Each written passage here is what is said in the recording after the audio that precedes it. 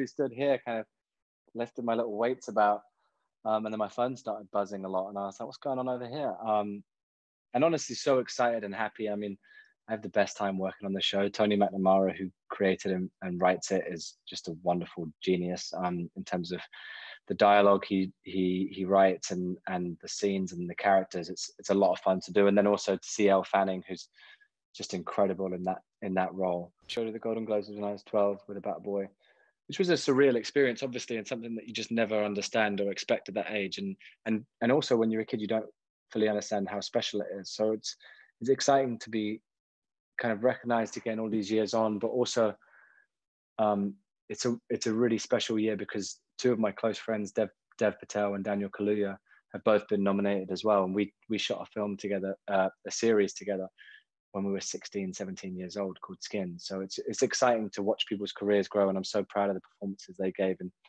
in those movies that they're nominated for. So it's just very cool to kind of be recognized. And I'm very grateful to the HFPA. They've always been very kind over the years and had time for whatever projects I'm doing.